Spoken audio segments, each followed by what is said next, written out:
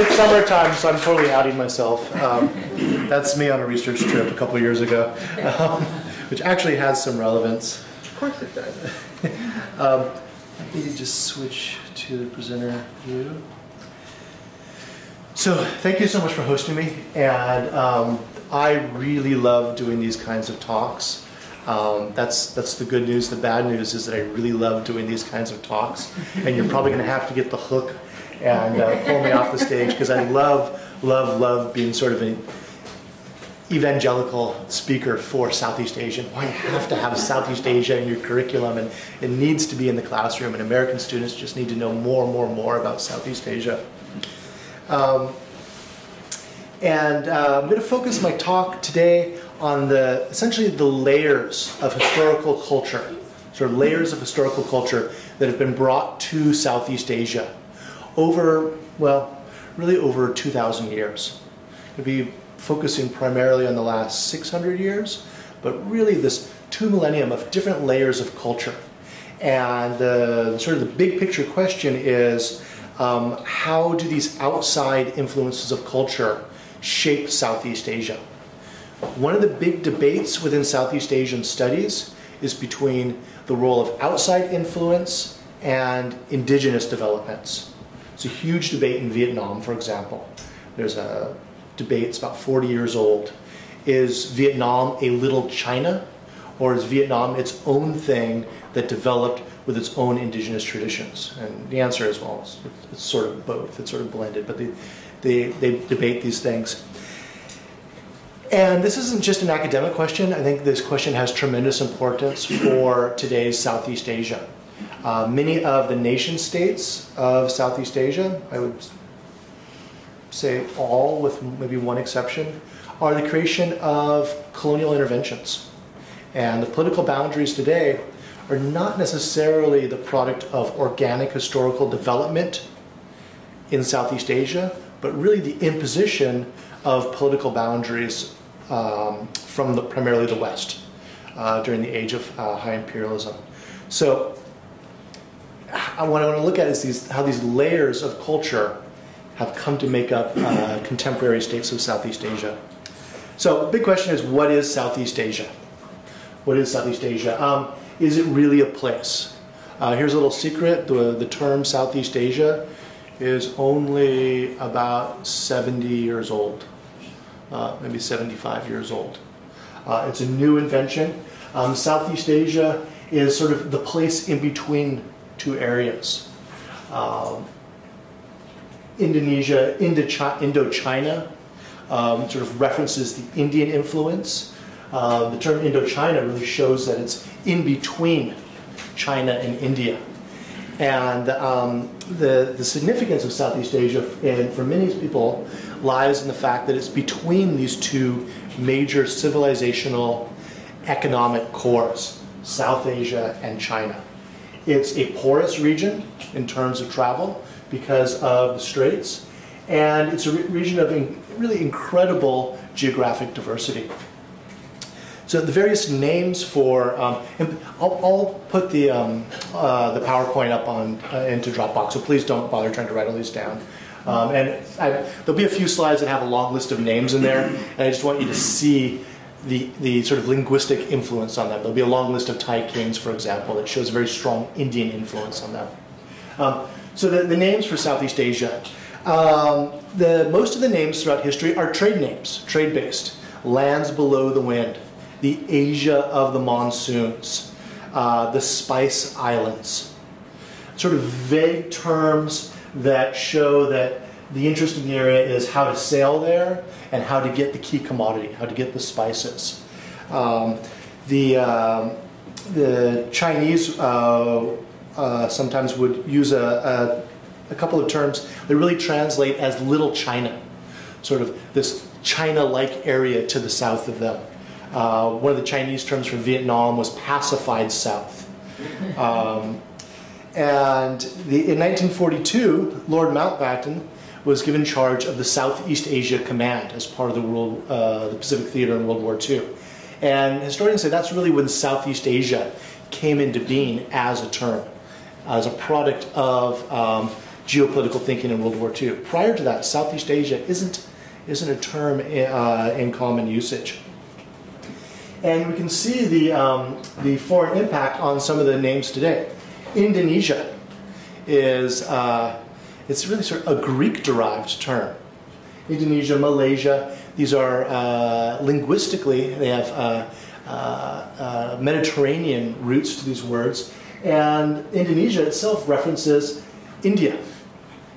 So how does it come to be that this fourth largest country in the world, population-wise, has the largest Muslim population in the world?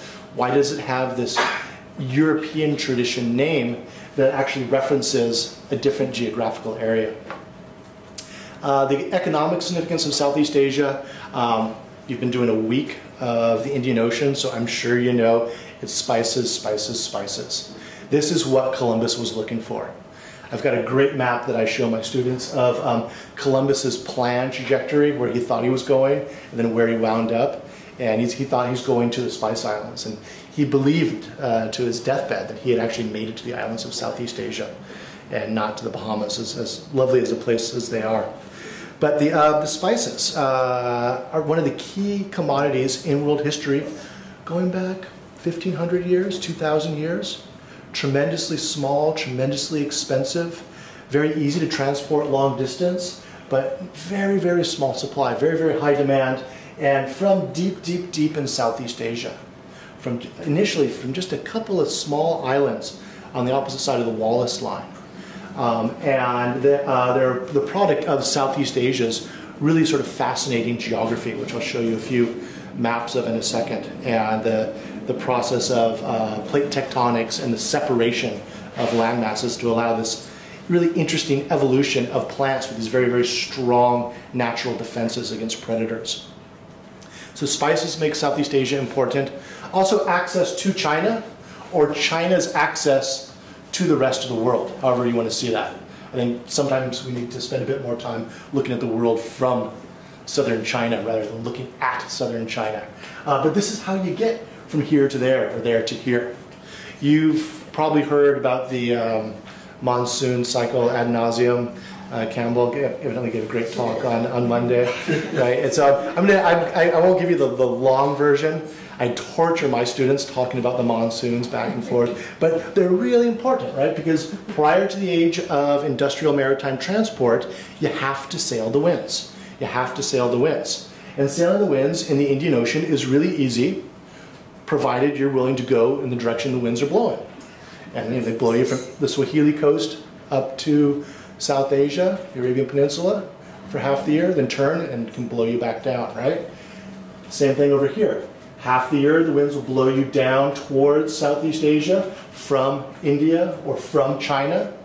Then you wait for the winds to turn and they'll blow you back. Really easy going, as long as you're sailing the winds. Now, that means that you can't leave early. You're trapped right there. Say you sail from China down to Singapore, Malacca. You're going to be trapped right there. You simply can't just sail down here and move on. You have to wait for the cycle of winds. And it also means that when you get there, people from elsewhere, if say you're a Gujarati merchant and you get down to Malacca, merchants from China are going to be arriving at the same time because you're all sailing to the south. And very quickly, these merchants discover they can just trade with each other in Malacca or in Singapore or in Batavia and then go home. So rather than doing a long trip of sailing from Gujarat down to the Straits of Malacca, then sailing on to China, buying your goods, sailing back, waiting for the winds to turn again, and sailing back, take almost 2 years. You can do it, you can leave at the end of the wind cycle, into the monsoon cycle, trade your goods down here, and sail back. So this creates Southeast Asia, and especially the Straits of Malacca, as this natural trading hub, sort of a naturally determined trade emporium. And because the straits are because there's only really one major strait, this channels the world's trade through a very small area. The Straits of Malacca get down to about a mile, 2 miles across right there, and even smaller in terms of what's navigable. the central channel. So this is really sort of a gullet or a funnel of the world's trade. An important point, which I'll come back to later on, is that the Straits of Malacca is not good land for agriculture. This side of Sumatra is very, very flat and wet. It's not good for wet rice agriculture. The Malay Peninsula has spots of agriculture, but it's nowhere near as productive as Java to the south, and the river basins to the north in what is now Myanmar, Thailand, Vietnam, and Cambodia. The straits a little further to the south, the Sunda Straits, not so good for trade because of the monsoon wind pattern. The equator is right about here, right about there, and the monsoon winds sort of break down around the equator. I did some research on this in June. I left on a boat from about right here in Padang, Sumatra, went out to the Mentawai Islands, and as you get further south here, the winds break down and are really fluky. It's not the regular monsoon wind pattern that characterizes so much of Southeast Asia. And I was on a converted Bugis Fenici ship, so we had motors. But if we had had to rely on the winds, it would have been terrible going. It would have been really difficult to sail all the way to up to Jakarta, because the directions of the winds break down. You don't have that classic pattern of the Indian Ocean monsoon. So what this means for our purposes is that the path of world trade doesn't go along western Sumatra. It goes along eastern Sumatra. And this is where you have, for a couple thousand years, very, very intensive maritime activity. These areas, more or less left alone. You really have to make an effort to get down there. So the islands off of Sumatra, for example, not converted to Islam at the same time the conversions along the trade routes elsewhere. And Christian missionaries really didn't even get out there till the 1930s, 1940s. And now there's actually a wave of Islamicization of some of these communities out there. You see a growing number of mosques out in these islands. So this area, while seemingly so close to one of the main areas of global trade, is in isolation. This is also the best surfing in the world. But yeah, the Sunda Strait, not a major path of transportation until the Europeans show up, which is where I will be when the big hook comes out and pulls me off. Okay, so one of my points for today is that outside interest leads to colonization, which creates the political framework for contemporary Southeast Asia. Like most of sub-Saharan Africa, the political boundaries are decided by the process of colonialism. And colonialism really disrupts organic historical development in Southeast Asia as it does in sub-Saharan Africa. So why is there a boundary between Sumatra and Malaysia? The Straits of Malacca are really narrow, right? These people have a lot in common for thousands of years, until the Dutch and British divide up this area, draw a line on the map right here in 1824, and say this is going to be the Dutch sphere of influence, this is the British sphere of influence. Fast forward, what are we, 109 years, thereabout? Now we have Indonesia and Malaysia, which are two very different nation states, and there's a lot of tension, nationalist tension, between people on either side of this boundary, even though historically, linguistically, culturally, genetically, these people have so much more in common than these people, people from Sumatra and Java. So these political interventions from colonialism, again, disrupt the organic development of Southeast Asian history. Okay, I went over this, the monsoon wind flow. I don't need to hammer that one into the ground. But again, geographically, this is where the world's trade is going to flow, not further south. And also, the further east you go, the winds get more and more dangerous and disruptive. So getting to the Spice Islands can be a little tricky, and it's something that is a closely guarded secret for about 1,000 years. Island Southeast Asia, or Insular Southeast Asia, geographically is dominated by seas, but the seas are very shallow here. The Java Sea and the South China Sea and the Straits of Malacca are very shallow, calm waters. When you get to right about here, the seas get much deeper and much more dangerous. So the seas of the eastern Indonesia, getting up towards the Philippines, much deeper, much more dangerous sailing there. And this is where the Spice Islands are. So they get, even though geographically they're close, sailing there gets more difficult and more dangerous than sailing in the much smoother going Java Sea and the eastern seas. The islands of Southeast Asia are part of the Greater Ring of Fire that circles the Pacific Ocean. And on this map you can see under the oceans that the Sunda Shelf is a very, very shallow area. That's what these lines represent, the shallowness. Once you get across the Wallace line here, things are much deeper, and you also have much more plate tectonic activity, a series of fault lines in eastern Indonesia that break things up and create all these smaller islands. It's these smaller islands that have the unique evolutionary history of creating spices. So you don't have some of the most precious spices growing anywhere else in the world. They're just a fluke of plate tectonics and evolution that create them here, far, far, far on the fringes of the global trade routes. Their fault line map. So Maritime Southeast Asia, island Southeast Asia, is dominated by volcanoes. Mount Sinabung erupted, been erupting for the past 5 years. Some of you remember Mount Pinatubo and the incredible amount of ash that dumped. This is a list of the 3 major volcanic eruptions. Kilauea on the Big Island of Hawaii was about 43 megatons. Krakatoa, which is actually a misspelling, it's really Krakatau. The Dutch guy in the telegraph thing was really excited and misspelled it. And the West knows it as Krakatoa, but if you go there, you have to say Krakatau. And it's a great place, it's right there. I climbed it on my birthday this year in June. It's really spectacular, and it is still moving. The island of Krakatau today is only about 60 years old.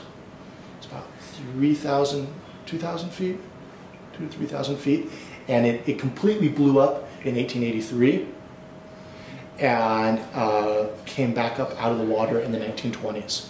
And so this volcano was completely rebuilt. Really scary for sailing.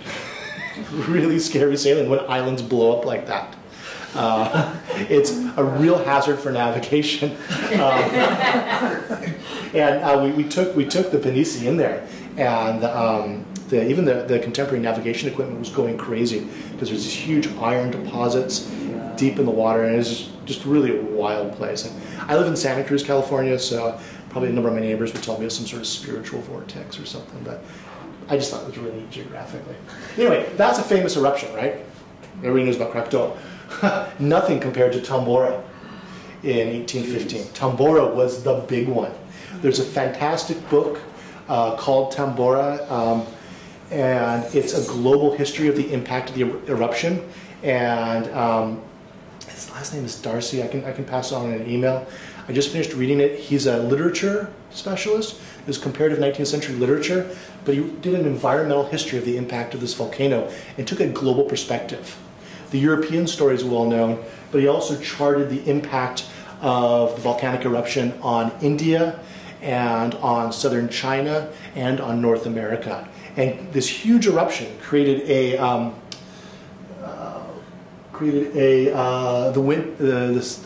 global winter. 1816 is the year without a summer. It produced snow in New England in June and July. They didn't have crops. It produced fantastic sunsets. Maybe you saw the recent film Mr. Turner, about the painter Turner. He was enthralled with these incredible sunsets in London. It also led to Mary Shelley writing Frankenstein. She and Lord Byron and the rest of that crew were off to Switzerland for a summer vacation, and it was supposed to be nice and warm and sunny in Switzerland, and they had incredible storms because of this volcanic eruption and the cloud from Southeast Asia that had been circling the world.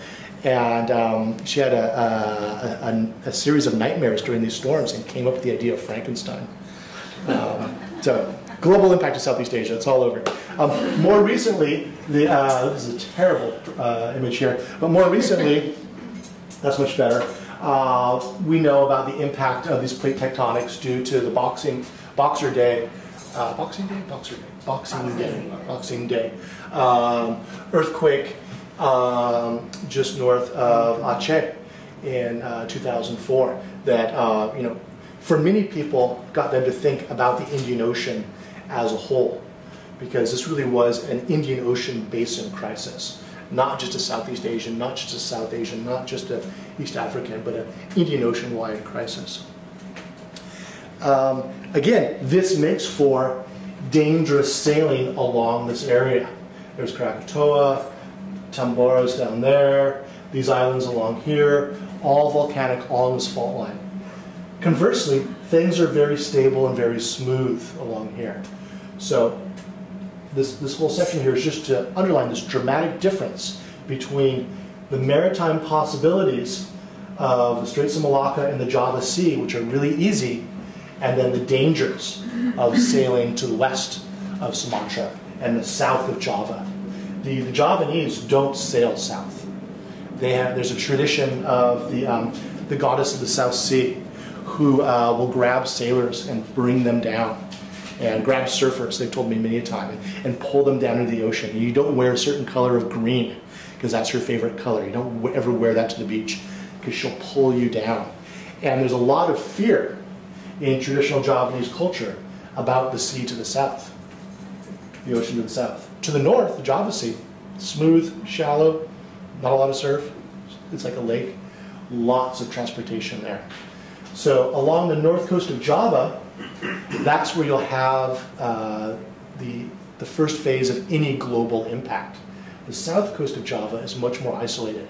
So to this day, there's scattered Hindu communities on the south coast of Java, even though the island is pretty much 99%, 94%, somewhere between there, converted to Islam. You have these little pre-Islamic pockets due to the geographic isolation there. These, again, are more research data I collected. This was a snapshot I took just because it was a pretty sunset over a really pretty island in August 2004. This is off the coast of Sumatra. Here are the trees, short little beach, really good surfing around the corner. Beautiful place called Asu. That's what, 3-4 months before the Boxing Day earthquake. What happened? Same island. What's the difference? All that was underwater.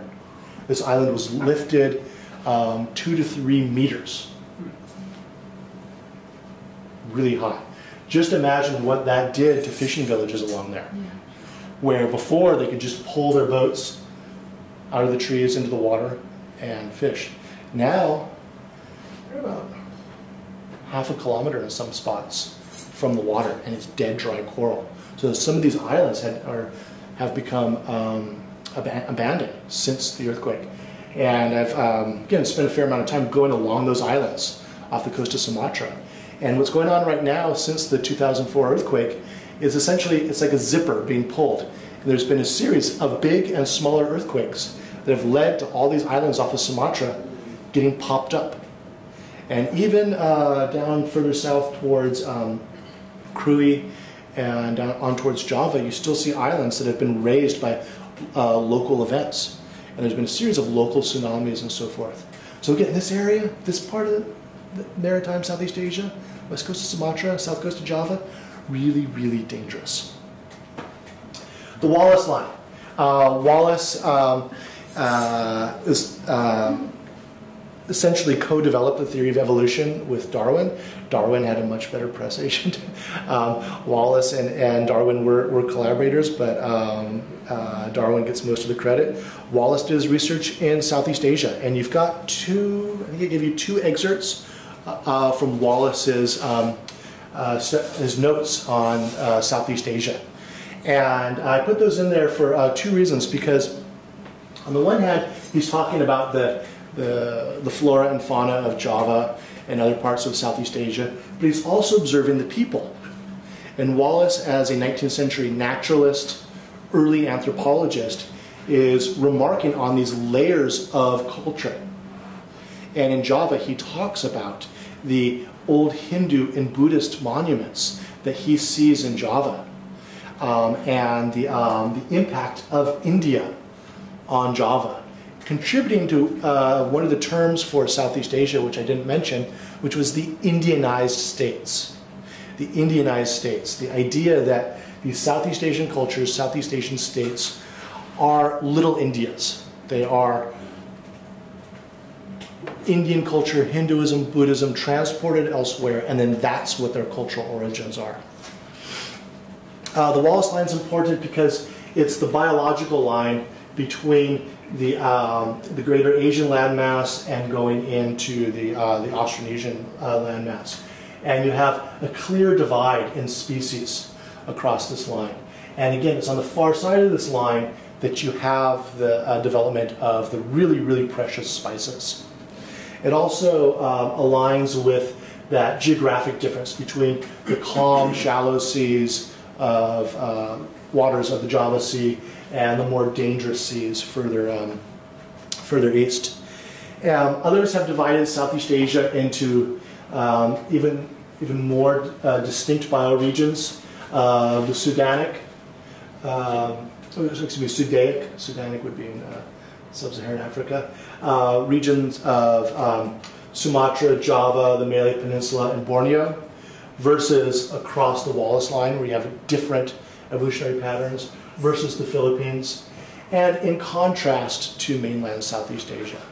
So again, I'll give this PowerPoint to you so you can possibly use this map to show your students the different, the biological diversity and how that is linked to the geographic diversity of Southeast Asia.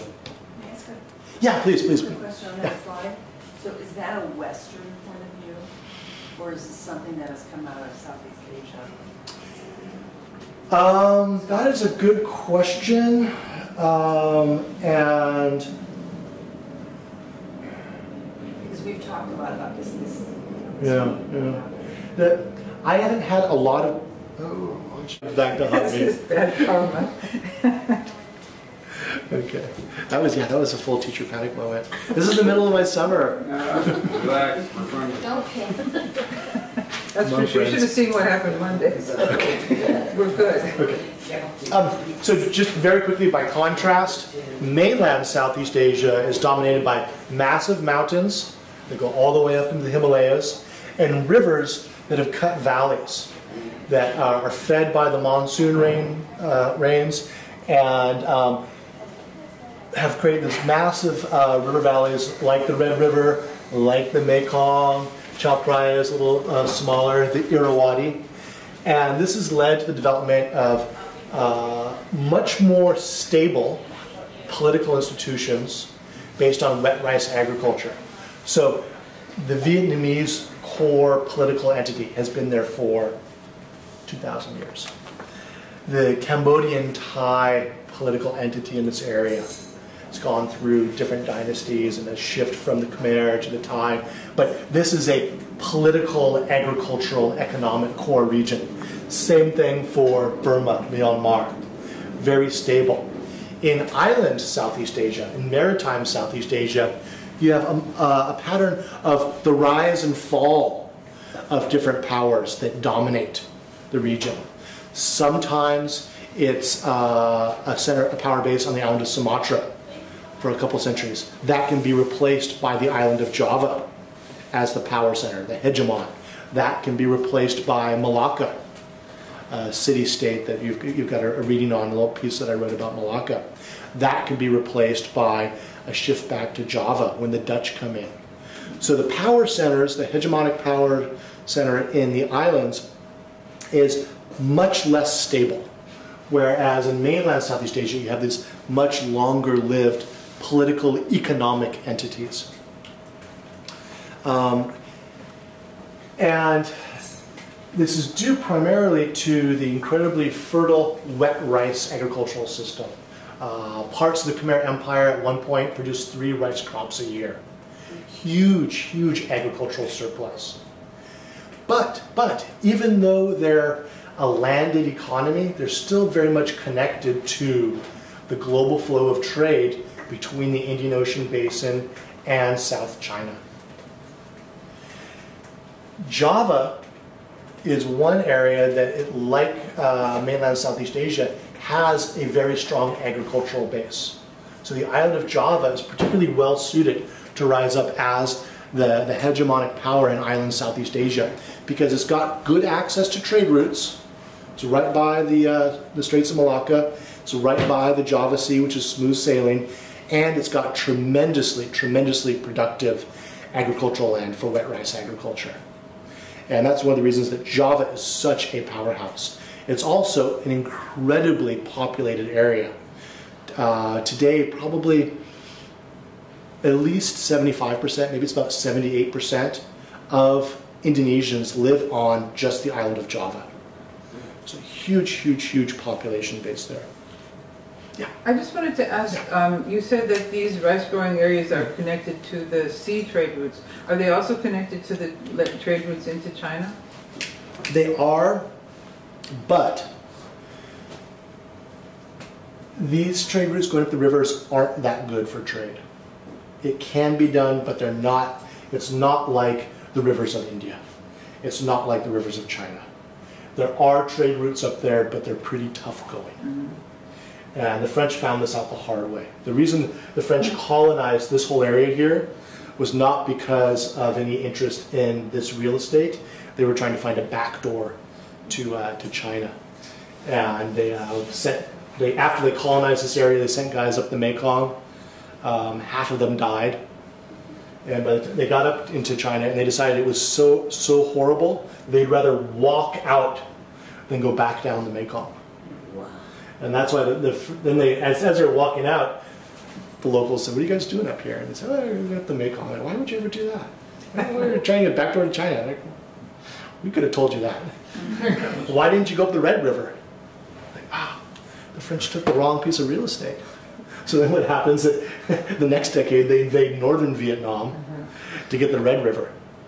But then they have to pass by that area. It takes forever. Then finally they get going up there, and the demand for silk wasn't there anymore. So they turned to opium production. But this is an entirely different lecture. So anyway, these trade routes aren't as good. They exist. But local trade, very strong. So the Khmer Empire, which I'll talk about in just a second, centered right here, has access to the maritime trade, but also into sort of local mainland Southeast Asian trade. Not very strong overland trade networks. And it's very difficult to transport goods overland as opposed to putting them on boats. Much cheaper. Okay, so land versus sea. A few words on religion and popular beliefs. There's before 1500, and 1500 is just sort of a marking point. 1500 sort of signals when the Western monotheistic religions really begin to spread in Southeast Asia, both Islam and Christianity. Prior to that, you have local indigenous traditions, also called animism, influence from India, and influence from China. And animism is really a catch-all term for a huge variety of localized beliefs, sometimes centered around geographic features, sometimes centered around belief in local spirits that might inhabit a tree or a certain waterfall or the goddess of the South Seas, but really sort of a localized spiritual practice. And it's incredibly diverse throughout Southeast Asia, but you see some pretty common patterns. In Yogyakarta and Java, you'll see sashes around a big banyan tree. It's a sacred tree. See the same thing up in Hanoi. There'll be local reverence for a tree or for some other animistic site. And this is one of my favorite sequences. This is in East Java, and this is Mount Bromo, which is one of the most sort of active sites for making offerings to the gods of the volcanoes. And there's an offering site at the bottom and then an offering site at the very, very top. And local Javanese folks would come up, make an offering, and as soon as you lay it down, the essence is taken and eaten by the gods. So what happens? She makes the offering, and then her husband and daughter immediately come up and start picking off the offering table, start eating off it. And then this guy, he's a local living up there, and folks from Surabaya, from the others and cities nearby would come up and make offerings right here on the edge of the volcano. Meanwhile, this guy's hanging out on this gravelly slope, and we fall down there, you're falling right into the earth. He's hanging out the inside, and every now and then someone puts down a piece of chicken or something. He'd walk up and start eating the chicken. And that doesn't bother anybody? No, because once it's put down, it's taken. I kept waiting for someone to yell at me, that's my offering. And for one of my big themes, you talk to any of these people, ask them, Agama, what's your religion? Agama, Islam. They're all Muslims. And this is a great example of the syncretism, the hybridity of religious practice in Southeast Asia, and especially in Java.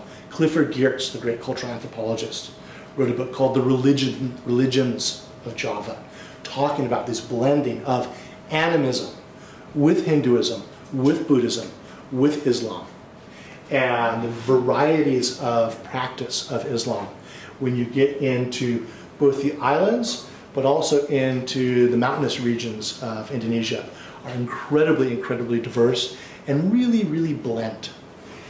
Historically, this can partly be explained in that it was Sufi mystics that brought Islam to Java and had a much more open, blending interpretation of Islam. And that really is sort of the basis for the Javanese practice of Islam. Right now, there's a political movement designed to get rid of these non-Islamic practices and to bring Javanese Islam, Indonesian Islam, much more in accordance with Sunni Gulf state interpretations of how one practices Islam. So, there's also a tremendous Hindu influence. These are shots, I think these are all of Bali. That's Java. Almost all of what is now Indonesia, sort of west of Lombok, had a very strong Hindu influence and were Hindu kingdoms. Mainland Southeast Asia, up to Vietnam, were all Hindu kingdoms. And then there's a conversion to Buddhism, and then there's a conversion to Islam. But that Hindu basis is still there, and still there in a very, very strong way. The Thai king today, for example, I think he's Rama, is he Rama the 9th? I forget which numbering he is, but this line of kings are all Ramas. Who's Rama? Who's Ram? Who's Lord Ram? The hero of the Ramayana. Hero of what? The Ramayana. The Mahabharata and the Ramayana, the two great Hindu epics. This is the name that the Thai king, a Buddhist king, takes. And if the king is always, the iconography of the Thai king, he's always on top of an eagle, a Garuda, which is also from the Ramayana and the Mahabharata.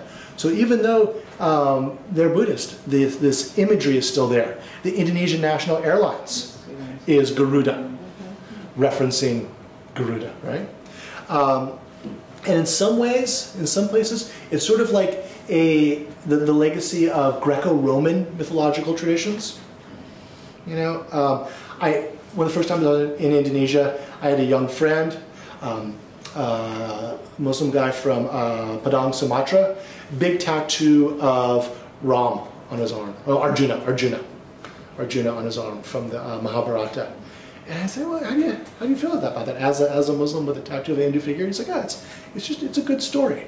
And I realized it's sort of like a Christian wrestler from Oklahoma with a tattoo of Hercules. It's a story. It's a story. But it's a cultural foundation there. And so even in areas that are, you look at a map showing religions of the Southeast Asia and say, well, that's an Islamic area. There's a lot of Hindu, Buddhist, and animist traditions still very much alive. And that's one of the things that I think you can see captured in that Wallace piece where he's talking about Java. Because he's looking at these older pre-Islamic archaeological sites. Buddhism, two strands of Buddhism in Southeast Asia. Theravada strand comes from southern India and is really the dominant strand. Vietnam is Mahayana, which is a strand of Buddhism that comes down through China. Slightly different in terms of theological practices, but very different in terms of the tradition of the bodhisattvas and rules around monasteries and so forth. And what this represents, that Vietnam is in the Mahayana tradition and the rest of Southeast Asia has this sort of Theravada connection, is that divide between the Indian influence and the Chinese influence on Southeast Asia.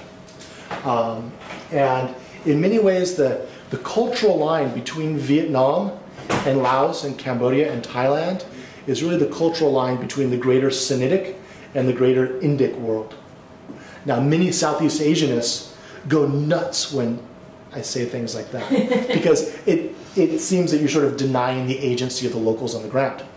Not my intention at all.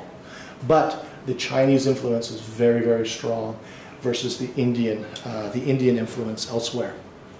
And then the Chinese influence, Vietnam, but also urban Southeast Asia. So Malacca, Singapore, what was Batavia, what's now Jakarta, Surabaya, Semarang. I think I gave you a piece on Semarang about the Dutch colonial building there. Very, very strong Chinese cultural influence in the urban centers of Southeast Asia. The Thai royal family has a lot of Chinese DNA in their bloodlines. They've got Indian names for the family and then Chinese connections. Again, Southeast Asia has these layers and layers of outside influence. And what is Southeast Asia today is this combination of different layers coming in from the outside, blending with indigenous tradition and manifesting the combinations, the hybridity of these layers in different ways in different parts of Southeast Asia. But most parts of Southeast Asia were a part of the Chinese tribute system at some point in time, right? In various ways. It's stronger in some areas than others. Malacca, very much so. Java, much less so. Parts of the Philippines, very much so. Southern Philippines, what we call today the Moroland, very much connected to the tribute system. The northern Philippines, much less so. Yeah. So it's spotty, and in many ways it's sort of strategic. The Chinese tribute system was much more interested in connections with the Straits of Malacca than more far-flung areas, which really wouldn't lead to immediate benefit. Mainland Southeast Asia, much more closely tied. Vietnam, the Khmer Empire, the various Thai kingdoms, very much tied to the tribute system. Yeah. Okay. Then after 1500, Western monotheism, both Islam and Christianity. And interestingly enough, they develop in a symbiotic / antagonistic relationship. Islam comes with the trade routes. It's the maps that show the historic spread of Islam are strongest through the Straits of Malacca, north coast of Java, onto the Spice Islands. And then steadily conversion moves out off the main trade areas. When the Europeans come in, they bring with them the crusading mentality. And one of my favorite little stories is when the Portuguese take Malacca, what term do they use to refer to the local Muslim population? Moros. What's a Moro? Moro is the term Iberians use for the North Africans. It's the root of the word of Morocco, right? They use the same terminology for the people on the opposite side of the world and bring with them the same crusading mentality. the same sense of hostility, the same idea of a war of Christianity against Islam, militarily, theologically, but also economically. And I'll get a little bit ahead of myself. I know I need to speed up on this. The Cham state, we'll go real quickly through Champa, but Vietnam was not always, Vietnam as we know and love it today was not always Vietnam. For about half of Vietnamese history, it was just the north. And the south here, very, very Indianized. Look at the Cham ruins. And they look like they are from somewhere in South Asia. Initially Hindu and then Islamic, and ethnically Malay. Ethnically linked to Java, to Sumatra, to the Malay Peninsula. They were a plunder-based economy, and they were conquered and ethnically cleansed by the Vietnamese state between the 1400s and the 1800s as the Vietnamese state pushed south. And there's still a few Cham communities in Vietnam today, but they're very, very small. Most of the Chams were pushed inland over the mountains and into the Mekong area. So if you go to Cambodia, you'll see Cham villages. This is a mosque at a Cham village, and I love this because it shows the incredible range of the Mekong. This is at low water. These are floating buildings, houses on stilts, and then here's the mosque. Where's the high water mark at the mosque? It covers up the bottom landing of the stairs. So that's the flood range. So even though we're well inland in mainland Southeast Asia, we're connected to the maritime world. This is a big river that connects Cambodian markets to other Southeast Asian markets. So I would argue that even deep in mainland Southeast Asia, we're in the outer fringes of the Indian Ocean world. Because you can get in a boat and get there and get to India or East Africa. Okay, the Khmer Empire. This is the core of the Cambodian civilizational core. Very much influenced by Indian traditions. Deva Raja is the god-king system, the belief that the king is a manifestation of Shiva or Vishnu. The court names of the Chams and the Khmers show a very strong South Asian linguistic connection. The Khmer Empire built a massive state with a massive bureaucracy, incredibly wealthy due to the flooding of the Tonle Sap, which is, they call it a lake, but it's really sort of a bladder. Because what happens is, this is the water in low season, and this is the water in high season. So much water comes down the Mekong and gets dropped locally that some years the lake swells 5 times in size. So much water comes down that here's the Mekong, and here's the Tonle Sap river. This flows south in the dry season. In the wet season, the river reverses course and flows in here. So the Mekong feeds this, and then it drains out. What that means is, well, you put your mosque very high up, make sure your house can float. But also, when the waters recede, that land, very fertile. Pre-irrigated, pre-fertilized. Fantastic for wet rice. And the trick is taming the waters. This is a reservoir in Angkor Thom, the old Khmer city. It's about a reservoir is about 800 years old. Here's another reservoir. They built these massive reservoirs so that in the dry season, which is really dry, really hot, really dusty, they could continue to grow rice. That's how they're able to grow 3 rice crops a year. These are some engravings from the Angkor sites. Here's the gigantic catfish. You ever watch River Monsters? Any River Monsters show on Southeast Asia is worth watching.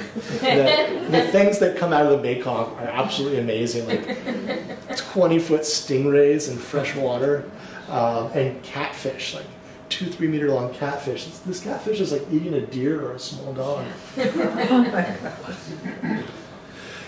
This is the Tonle Sap at low water. So now it's flowing from north to south. I've been to Cambodia almost a dozen times, and for whatever reason I was always there when the river was flowing to the south. And then the last time I was there, the river was flowing the other way. And it was such a strange thing to see a river reverse course. It's like going to the Mississippi and it's flowing the wrong way. It was just so odd. Oh, and by the way, my film on colonial Phnom Penh is 29 minutes. It's on YouTube and Vimeo. Perfect for classroom use. Just a little plug up for Phnom Penh. Yeah, they're all in the Dropbox, the connect the links to them. Yeah. So these are all examples of the floating life in Cambodia. Is the archaeological sites of the Khmer Empire heavily Indian influenced. These are Hindu temples. These are the other main, that's Angkor Wat. This is the interior of Angkor Wat. And Angkor Wat is spectacular simply as a structure. It's also spectacular because there's about 3 kilometers of carvings that are 1,000 years old, about, that depict scenes from the Mahabharata, as well as local political events. So definitely part of the greater Indian Ocean world, way up in mainland Southeast Asia. And then with the transition to Buddhism, you have the construction of the Bayon, which also shows very strong Indian, Buddhist Indian tradition. This is the Bayon, and this is a monument to Jayavarman VII. Again, the names, Varman, it's a South Asian royal term, the Arman linguistically on the end of the name there. Great battle sites. I could go on at length about these various engravings. One thing I want to call attention to is the way that these 800-year-old engravings show ethnic difference. These are Khmers, Cambodians. These are Chams. And then these guys are Chinese, mercenaries and merchants. And the Khmer Empire is very much connected to the greater Chinese trade world.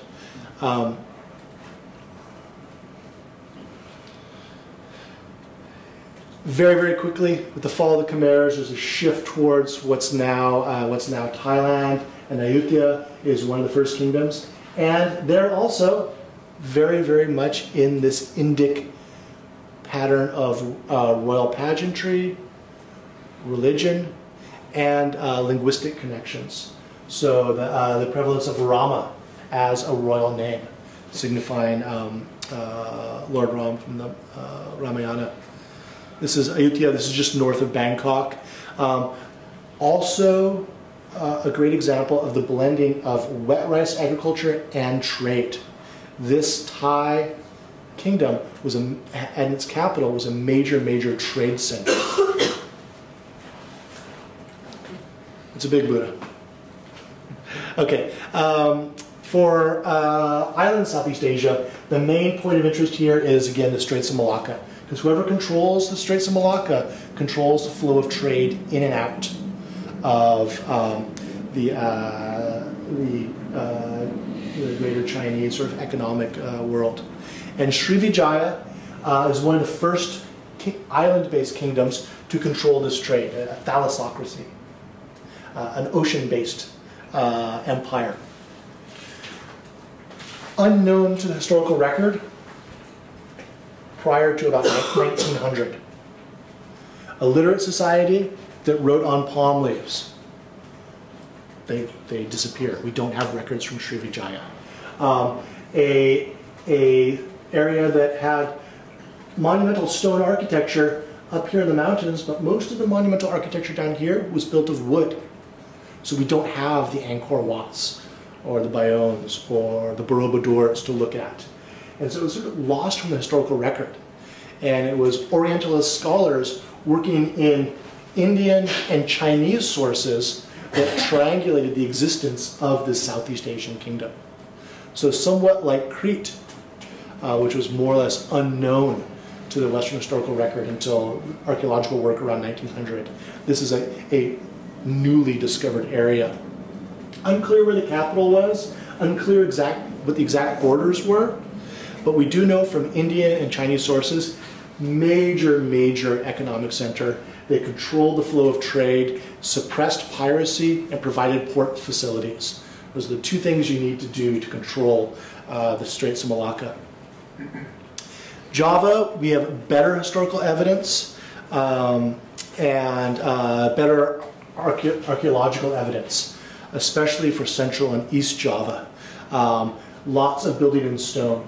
One thing about Srivijaya is that they did not have the agricultural base.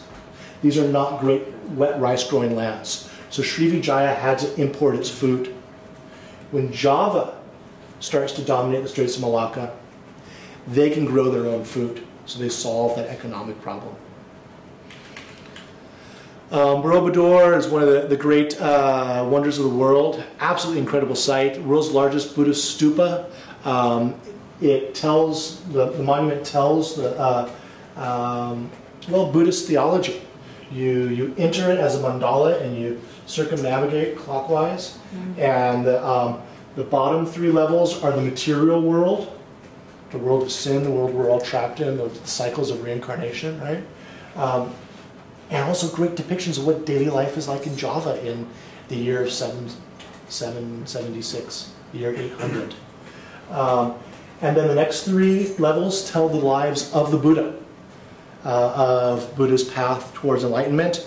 And then the upper levels represent Buddha's enlightenment. Incredible, incredible sight. And was in use for about a century and then abandoned due to a dynastic shift. And abandoned and covered up in volcanic ash for about 1,000 years. Now, locals in that part of Java knew that there was something there, and it was an odd geological formation, and knew it was special, but it wasn't dug up until Raffles, Thomas Raffles, Stanford Raffles, was in charge of Java in the early 1800s. And I was always suspicious of that because historians, French historians, will tell you that the French discovered Angkor Wat. But locals knew it was there. It was a pilgrimage site for Thais. Everybody knew it was there. Some of the outlying buildings, yeah, they're covered up by jungle, but the big things, they knew were there. I was always suspicious about Borobudur, maybe that was sort of a myth. And I did a year at a university just down the road from Borobudur, and I talked to a number of Javanese archaeologists, and they said, yeah, it was covered up, and it was Raffles. It was the colonial archaeologist who discovered it. But it was covered up by volcanic ash as things shift to the other side of that part of Java, and a Hindu monument was built. It's sort of a forget about the Buddhist thing, we're doing the Hindu thing over here. Again, showing Indian influences here in the center of Java. And this is around Yogyakarta, right in the geographic heart of Java. Majapahit is one of the Javanese dynasties that will rise up, but the really significant, the real significance of Majapahit is that here we have the full blossoming of that Javanese fusion of the agricultural base, tremendously fertile land, with control of the seas, control of the Straits of Malacca, but also control over the Spice Islands. Now, some Indonesian nationalists will point to Majapahit as a justification for today's international boundaries for the Indonesian nation state. And some extremists will say, well, Malaysia should be in there too. This is not the exact boundary of the Majapahit state. The Majapahit state really was Java with these areas as dependencies that would swear allegiance to them. So it's not exactly that this whole maritime area was conquered and brought under there. That they would be, the ports would swear allegiance to the Javanese core. But this really is Java's golden age. And much of the expansion was at the expense of Srivijaya, the Sumatran-based thalassocracy that came before. This map shows the spread of Islam in Southeast Asia. And again, it lands first along the trade routes. and then spreads off the trade routes much, much later. So these islands aren't even factored in there because the Western monotheism, be it Christianity, be it Islam, doesn't come to this area until the mid-20th century. Okay, so Malacca, and I know I gotta start wrapping up here. Insignificant before 1400, and you've got the piece I wrote on Malacca, which gives you this history. Insignificant until a Malay prince sets up a port facility there and strikes an alliance with the Chinese. And the Chinese influence in the rise of Malacca is incredibly important. Having China as a protector and getting tribute state status, which is like most favored nation status, is a huge economic boost for Malacca. Because Malacca provides port facilities, it provides a legal system, it provides a multi-ethnic, multilingual system of harbor masters, so people could operate in languages that were familiar to them, that they were comfortable with. But Malacca has the backing of the big Chinese empire to the north. And Malacca rises at this important moment of Ming China's projection of power with Zheng He and the fleet. This picture should be in everyone's PowerPoint for your class. All my students love this. Yeah. Columbus's ship next to one of Zheng He's ship. Just absolutely, absolutely amazing. And then, just imagine if Da Gama had come into the Indian Ocean when Zheng He was floating around, and how different history would be. Yeah. We had one of our scholars, was it Campbell or was it Dunn, who questioned, who threw the actual size in question, was it really that extreme? Or? The latest that I've seen is that there were a few that were 400 feet. A few. Maybe as many as 7. But a lot of 200 footers. And these are built in the junk tradition of really sort of rectangular ships, not thinner ships designed to go upwind, to tack against the wind. These are just for going downwind, and you can have a much, much wider boat. So the carrying capacity of these ships is just enormous, just absolutely enormous. Now they could only go downwind, and so their range is restricted by the monsoon wind flow. But yeah, the Ming court burned all the records of Zheng He's fleet when they shut down the fleet in the 1430s, and it's just a huge devastation it's devastating for historians, because you can't do this history, because they tried to silence this history because for a variety of reasons, but.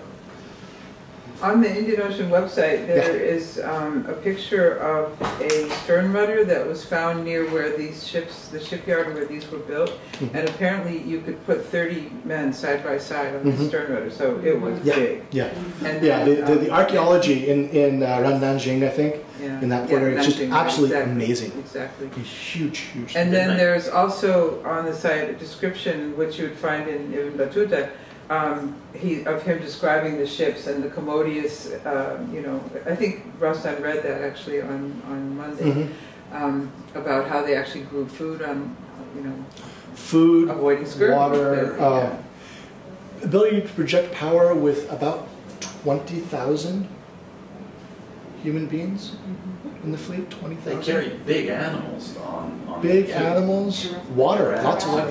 Absolutely amazing. But don't go too far down this path and steer clear of the Gavin Mackenzie's nonsense. Because these ships are good. Zheng He's not an explorer. Zheng He is sailing the known world, and these ships are only good for going downwind.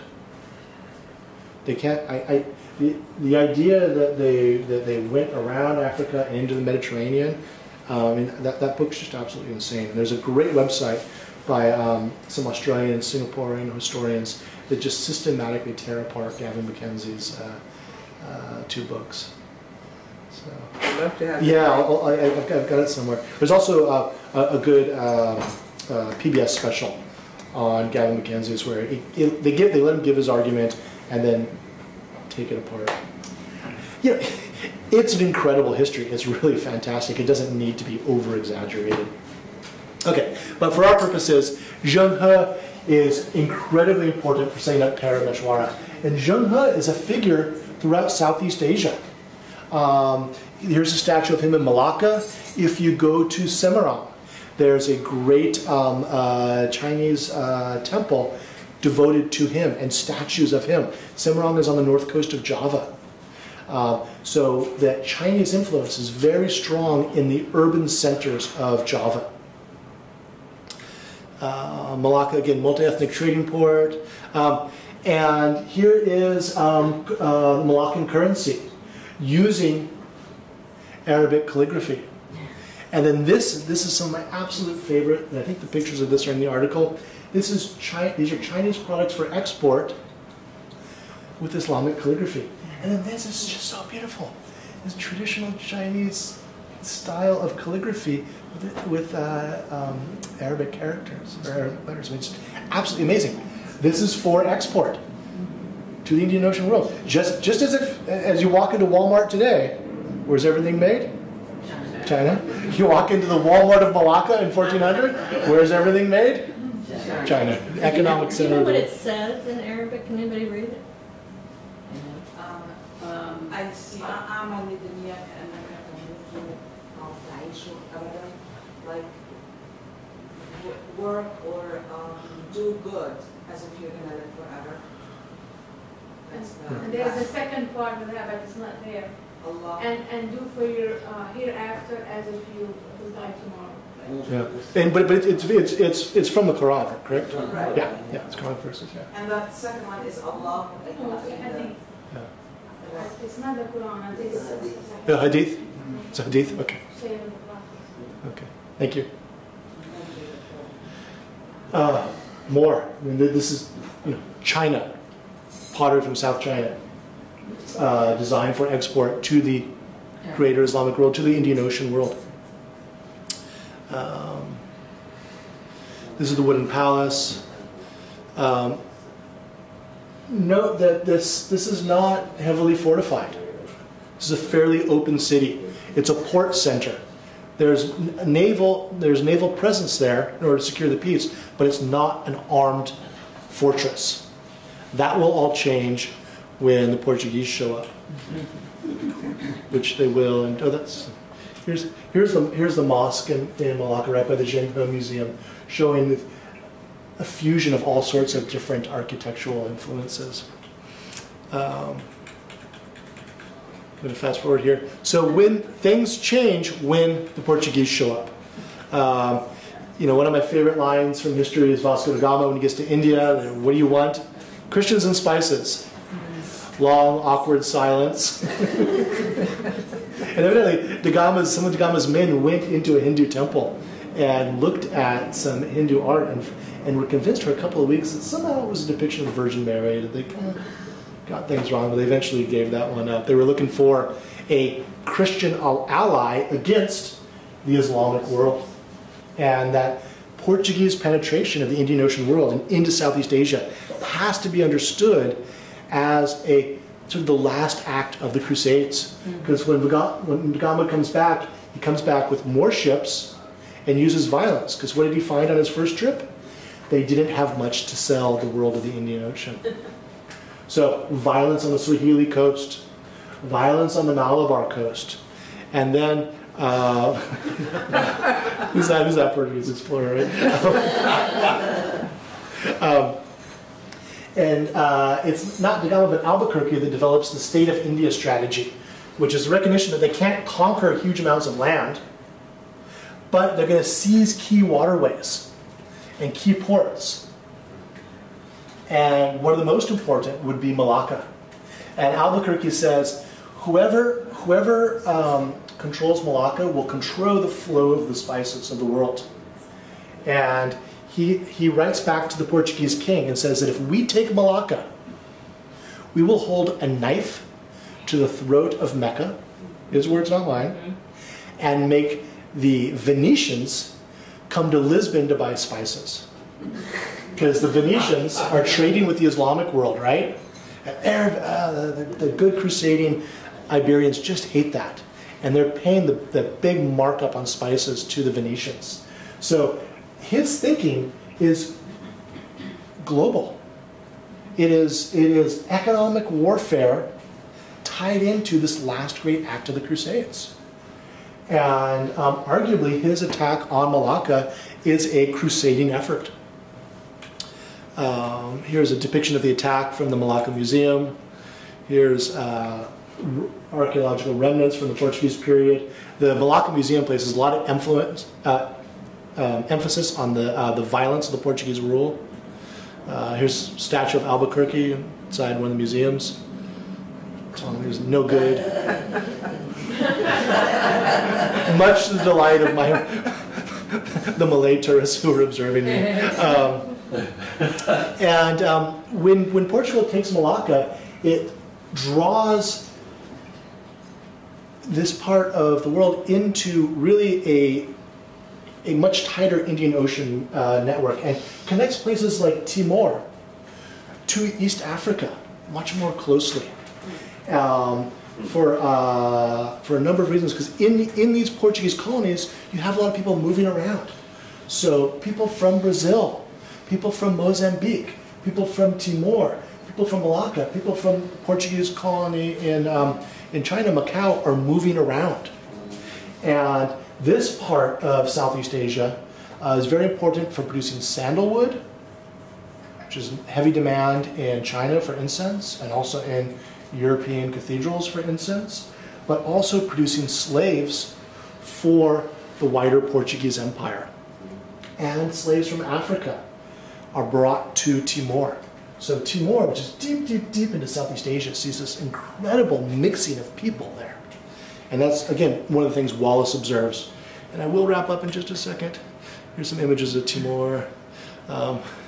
St. Francis Xavier, the great missionary, visited Portuguese Malacca and swore he would never go back there because it was such a den of sin and iniquity that this outpost of the Portuguese Empire, while claiming to represent Christianity in his eyes, swore he would never go back to that outpost of the Portuguese Empire, even though that's who's sponsoring him, right? Portuguese Malacca, again, as this crusading mentality, as this crusading outpost, finds itself in almost non-stop warfare with two of the more powerful sultanates nearby, Johor and Aceh. And sometimes they strike alliances with them. More often than not, they're at war with one of them, if not both of them, for the 130 years of Portuguese rule. Constantly at odds with them. And playing the blame game, I think that the Portuguese importation of the crusading attitude and the Portuguese willingness to use violence where they could not compete economically created that century of hostility there. Now, some historians have noted that Islam begins to make more converts in this time period as an ideology of resistance to the crusading outsiders. So it's almost like Frankenstein, with the crusading mentality reinforcing its own enemy. In contrast to Perameswara's Malacca, Portuguese Malacca is fortified. They're afraid. Here's some of the ruins, guns. Yeah, almost always at war. Is it a crusade? Is it a jihad? Is it simply the extension of several centuries of Mediterranean warfare into the Indian Ocean world? Also, when the Spanish get to the southern Philippines, what do they call the Muslim populations they meet there? Moros. To this day, the southern Philippines is called the Moro land. Completely imported the Mediterranean view. Okay. Now, when the Dutch step in, the Dutch lead to a couple of changes. The Portuguese impact into Southeast Asia is crusading and it's feudal. Da Gama, Albuquerque, the rest of them, conquered areas, went back to the Portuguese king, and expected to receive titles and larger estates. That's feudalism, right? They also went out and killed in the name of Jesus because that's what he would have wanted. Different interpretation of the book than the one I got, but who am I to judge? The Dutch are very different. The Dutch, you have the advent of modern capitalism. The Dutch are not Catholic, they are Calvinist. Predestination. You're either saved or you're not. Missionary activity, really not much point in that. So they don't provoke the same ire in the same way. And they're focused on a much more modern form of economic exchange, and at least the development of the first modern publicly traded corporation, the Dutch East India Company. This is one of the first stocks from the Dutch East India Company, that you invest in the company, and it's going to be a long-term enterprise. It's not feudalism. It's not the ancient form of investing in a voyage or in a caravan for trade. You invest in the company with the idea that the company will be there indefinitely. They shift the center of power to Java, what they call Batavia, which is now Jakarta. And Malacca goes into decline, but they leave some presence there. Here's Dutch buildings in Malacca, the Dutch fortifications in Malacca, VOC symbol, the Dutch East India symbol on the cannon. There's a windmill. You know it's Dutch. They wore those outfits. How miserable were they, right? Guess where that came from? China. Who's in charge now? The Dutch? Okay. What do you want? Okay. Not a problem. We got it. And they want bulls too. That's capitalism. Yeah. No, and the more things change, the more they stay the same, right? Here, I think it's almost my last slide. I want, in terms of, just to finish up, in terms of the Indian Ocean and the larger patterns of trade, you've seen the map a zillion times at this point of Swahili coast connection to Persian Gulf and India. Sail this way with the monsoons and sail back, right? Then you can sail down here with the monsoons and sail back. You can sail up here with the monsoons and sail back. The Portuguese followed that pattern.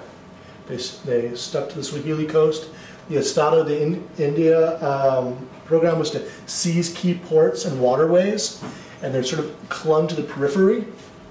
The Dutch pioneered a different route to Southeast Asia, going far, far, far to the south, and then swinging in here through the Sunda Straits.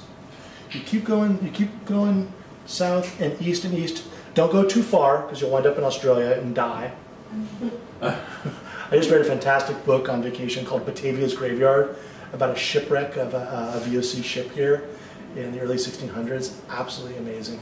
Absolutely. And then there's Dirk, what his name is, plate that was left on the beach there. Mm-hmm. It's also on the Indian Ocean website.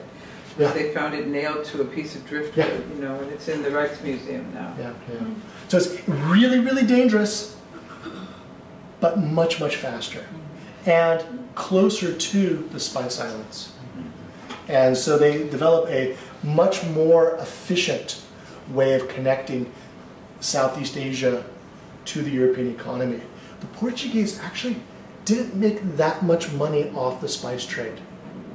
They made some, but it was they made more money taking goods, spices, and sandalwood to China. They made the real money through interregional or intra-Asian trade rather than trade with back to Just because Europe. it was so expensive to get it back there? Yeah, and then what's the economic center of the world? You know, when the Portuguese get to the Indian Ocean, they don't have much to offer, so they start shooting, right? So even Portuguese merchants who are bringing stuff back, they still don't have much to bring back. Right. There's not much to trade. You're simply delivering it. The trade with China, on the other hand, China has money. China can pay. Yeah. So, I'm sorry I got a little off track with the We still have the afternoon. Okay. We'll be happy to continue our discussion. Yeah, and I didn't even touch on Singapore, but it's there. and the readings I gave you were a couple of snapshots of different aspects of this history. What I want to do with the talk was give sort of the overall framework, and so you can insert those readings into that discussion. So, thank you.